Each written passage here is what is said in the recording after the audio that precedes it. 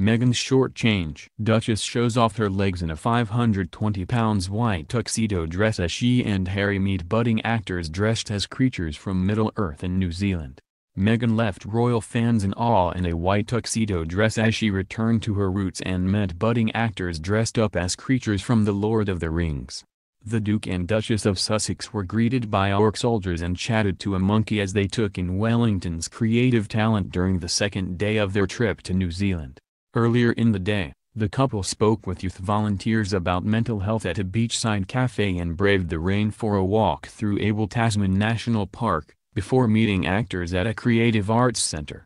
Meghan, a former actress, gave a nod to her hosts in a 520 pounds AUD 939/666 US white tuxedo dress by New Zealand designer Maggie Marilyn as she joined her husband for a visit to Courtney Creative, which runs programs for young people looking to get into film.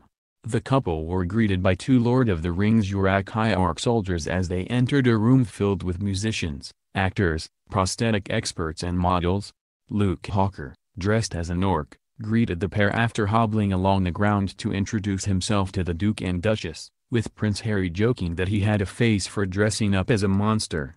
The 37-year-old said, "I didn't know if I was supposed to shake their hand, but they were standing there. They seemed quite scared." The couple then went on to meet Ruby Acevedo, 12, whose face was covered by prosthetics to make her appear like a monkey. Harry leant in to touch her face and asked Ruby, "You can go outside like that?" Afterwards, she said, "It was an amazing experience. They were really nice and it was just a really nice experience to get to meet them and talk to them. They were everything I expected, just really kind." He said, "It was such an honor to have an opportunity like this and be able to play for a royal in your lifetime is special. We talked about my music and wanting to put an album out next year." Meghan said, "I had a great tone. I didn't want to talk at them. They've probably been talking to people all day, day in day out for the latest few days, so I didn't talk a lot." The orc, or Mr. Hawker, gave Meghan a gold necklace with polish shell and diamonds made by Village Goldsmith, and the couple then posed for pictures with an array of models and monsters. "Happy Halloween," Harry quipped before the couple headed back into the Wellington evening. Earlier in the day, Prince Harry has revealed the adorable name he's using for his growing family in a speech at Abel Tasman National Park on New Zealand's South Island. Addressing students from under a marquee as heavy rain fell, the Duke of Sussex showed his paternal side as he referred to "our little bump." Prince Harry thanked the local Iwi tribe for their welcome and kind words. "The weather forecast was a lot worse than this and we are really fortunate to be here. The rain is a blessing and a reminder of our connection to the land," he said. "From my wife, myself and our little bump, it's a blessing to be here." Harry and Meghan are continuing their royal tour of New Zealand, having met with young mental health advocates working to make a difference in the country. The royal couple held hands as they strolled through the Abel Tasman National Park on Monday afternoon. They wore wet weather jackets for the occasion as the rain fell in the Wilderness Reserve, where they were also talking to conservation staff and inspecting the national park's beach.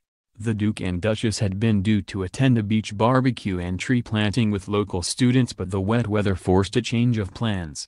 They instead joined the students for brownies and tea under the cover of a marquee at a beachside camp. Under the marquee, a Kalmachua, elder, from the local Iwi tribe, Barney Thomas spoke in Te Reo Maori, wishing them well with their peppy baby. Meghan smiled as the words were translated for her. The Duchess sat slightly behind the Duke in the front row, though there was no ill intent. "The middle represents the god of war and we don't want to put our women into that space," the elder explained. "We want to be inclusive, but especially Meghan, because she's expecting, we don't want to put her at any risk." It was not the Duchess' first encounter with the Maori language. She won praise after opening a speech on Sunday with the phrase with the words "Tina Kautukatoa," greetings to all. Harry shrugged off the rain as he spoke to the crowd. "The weather forecast was a lot worse than this and we are really fortunate to be here. The rain is a blessing and a reminder of our connection to the land. From my wife, myself and our little bump, it's a blessing to be here," he said. "We bring you greetings from my grandmother,